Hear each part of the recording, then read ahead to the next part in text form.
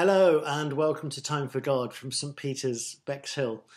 Don't forget that this week we actually start meeting for real in the community centre opposite the church, so do join us if you can. But if you're watching this, well, you are watching this, then do come along as well, because the two services are very similar, but there are some differences. We will keep on sending out this service, but they might vary a little. So come along and do a compare and contrast. Today we're thinking about two readings. We're thinking about Jesus saying he is the Good Shepherd in John's Gospel, and we're thinking about Peter and John in the book of Acts being hauled up in front of the council in Jerusalem and their bravery in speaking up. Now we'll think about them a bit later. For now, I want to think about sheep. How many sheep does it take to make a sweater? The answer is, I didn't know they could knit. How do sheep keep warm in the winter? With their central bleating. And where do sheep go to get a haircut? The barbars. More specifically, I want to focus on a line from our first reading this morning. Jesus says, I am the Good Shepherd. This is a theme that runs throughout the whole Bible, that God is the shepherd, and by extension, we are the sheep. Now, we often have quite a sentimental picture of shepherds. You might well have some china ornaments like the picture on the sheet. But being a shepherd is and has always been a full-on job. On good days, it might look easy and even relaxing, but you may have seen the video of sheep farmer Amanda Owen's trailer being swept away by Storm Cara. There's a link to the video again on the sheet. It is not easy, and shepherds tend to work on their own for a lot of the time, so it's no surprise that bad shepherds don't look after their sheep properly. They will take every opportunity to do as little work as possible. But the Good Shepherd works very hard. And the Good Shepherd, Jesus, is the best person we could possibly have looking after us. He cares about each one of us and knows each one of us by name. Now, we talk about the Good Shepherd quite often in church, but we've never tackled it through a puzzle. So it's about time we did. It's a famous puzzle. It's the shepherd, the wolf, the sheep, and the cabbage. You may know this famous game. Now, the Good Shepherd, I've got a Good Shepherd, he's quite young, has to carry the cabbage, it's a lettuce, and the sheep, and the wolf. I haven't got a wolf, so the teddy bear will have to do. He has to carry them across the river. The problem is that the boat, a cardboard box, is only big enough to take the shepherd, who rows, and one other at a time. Okay. Now, when he's around, the sheep and the wolf behave themselves and nothing gets eaten. But the shepherd knows he can't leave the sheep with the cabbage or the wolf with the sheep, as one will eat the other. Wolves don't eat vegetables, obviously. So how does the shepherd get them all safely across the river? You might like to pause the video for a moment and see if you can work it out. The answer's on the sheet. Sometimes you have to work hard to be inspired. The Good Shepherd gets all of us home. He makes sure we have everything we need, like cabbage. And he protects us from the wolves around us. And even if we start out as bad people, like the wolf, he still gets us home. The Good Shepherd wants everyone and everything to be safe and at peace. So, the peace of the Lord be always with you. Again, you might like to pause the video at this point for a song. I suggested Beautiful Saviour. There's a link on the sheet. So now let's go back to Peter and John in that reading from the Acts of the Apostles. Being put in prison might not seem an obvious part of a mission plan, but that is where they are, and it is. Peter and John healed the man in the entrance to the temple and have been telling people about why and how. They've been telling people the good news of Easter, and as a result, they've been arrested. The temple authorities were so annoyed by what Peter and John were saying, talking about Jesus' resurrection from the dead, as we heard last week, that they had them thrown into jail. In a way, you can see their point of view. There in the centre of Jerusalem, right in the entrance to the temple, a huge crowd had listened to these two men telling them about Jesus. We are told that there are now about 5,000 believers. It is a big crowd right in the way. Things are changing very quickly. So when the following morning Peter and John are brought out in front of the rulers, elders and teachers of the law, look who is there. Peter and John on one side and Annas and Caiaphas on the other. Let's recap. We have Peter, who had run away from the cross so spectacularly, and John, who is storing all this up to write about one day. And we have Annas and Caiaphas, the ones who were involved in the trial of Jesus that led to his crucifixion. Quite a lineup. And Annas and Caiaphas are furious. They ask Peter and John to explain themselves. By what power or what name did you do this? They ask. How dare they talk like this? And then Peter and John are off again, just as Jesus said would happen. They are given the words to say, and they say them. It is by the name of Jesus Christ of Nazareth, they say, whom you crucified, but whom God raised from the dead, that this man stands before you, healed. The people around have no choice but to hear. Wow. Now you may be thinking that, of course, that was then. Things like that don't happen today. One Easter Sunday a few years ago, a pastor in Uganda, Kifa Sempangi, was on his way home after taking the morning service in his church when he was ambushed by a gang of armed men.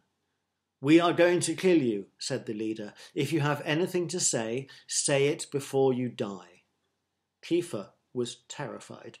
He thought to himself, "They won't need to kill me. I'm going to drop dead anyway." But then, as he later said, "From far away I heard a voice, and I was astonished to realize that it was my own. I do not need to plead my own cause," I heard myself saying. "I am a dead man already. My life is dead and hidden in Christ. It is your lives that are in danger. You are dead in your sins. I will pray to God that after you have killed me, he will spare you from eternal destruction." That came as quite a surprise to Kepha himself. But what happened next was even more amazing.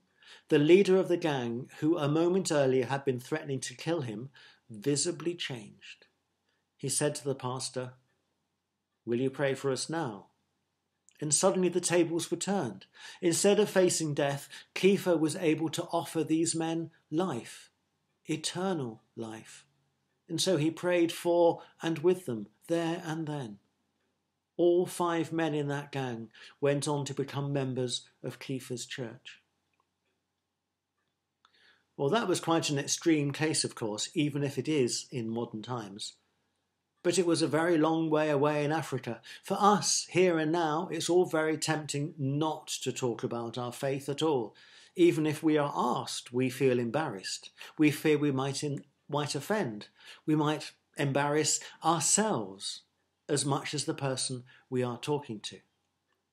But now is not the time to be embarrassed. Now is the time we are needed as much as ever before. As Christians, we all too easily persuade ourselves that we mustn't force-feed people or put them off, that we mustn't in fact actually talk about Jesus at all, or God's involvement in our daily lives.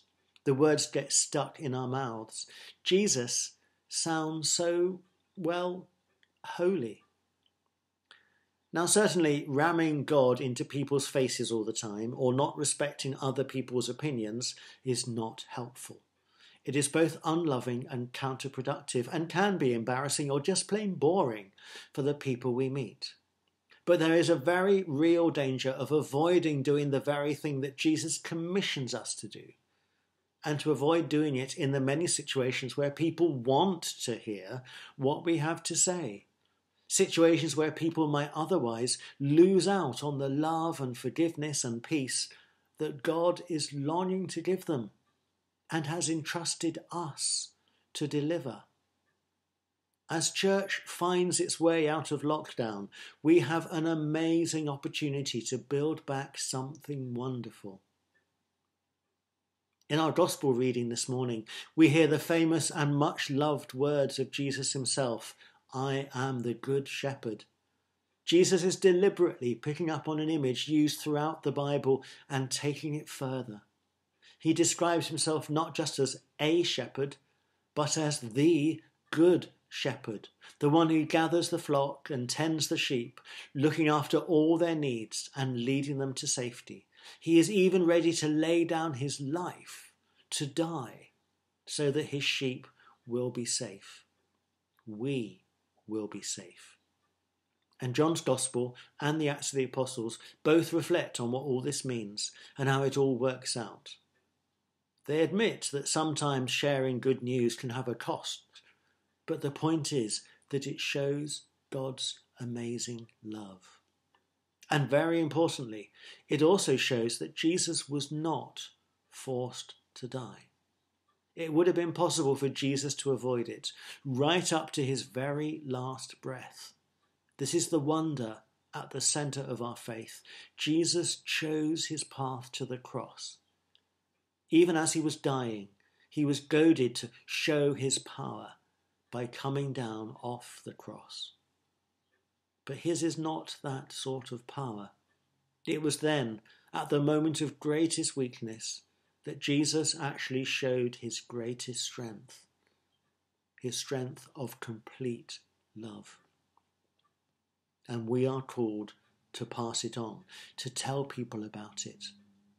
And it is often when we feel at our weakest, when we feel tempted, have no confidence or nobility or glamour. These are often the times that the Holy Spirit works through us most powerfully. The times when we haven't the strength to do it on our own. We can only do it with God. I don't know how Peter and John felt when they stood before the very people who had sent Jesus to his death, but they stood, and the Holy Spirit gave them the right words to say. Things worked out. If only we would all trust God like that more often. Who knows what the Good Shepherd might do then? Who knows what sheep and wolves might come home across the river? A man was flying from Atlanta to Dallas to a conference, and in the seat next to him there was a little girl with Down syndrome. They said hello as they sat down, and then after a while she turned to him and asked, "Do you smoke?" "No," he said, "I don't smoke." "That's good," she said. "My mummy says you shouldn't smoke." Then she pointed to the businessman who was sitting on the other side of him and asked, "Does he smoke?" The man was naturally rather embarrassed by this, but he thought he ought to humour her, so he asked the businessman sitting next to him, "Excuse me, but do you smoke?" "No," he replied. "That's good," said the girl. There was a bit of a pause.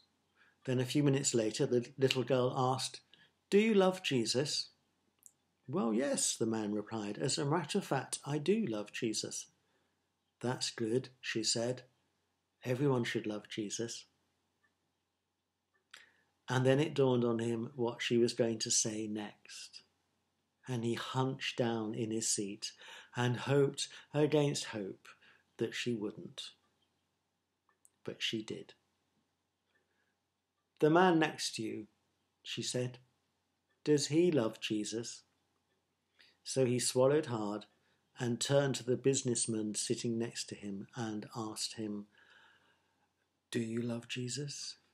And with a tear in his eye, the man replied, "Do you know, I've been waiting for someone to ask me that for a very long time." And so a preacher, Milton Cunningham, on his way to a theological seminary in Dallas, led that businessman to Christ there and then on that aeroplane. All thanks to a little girl's utter lack of self-consciousness. Amen.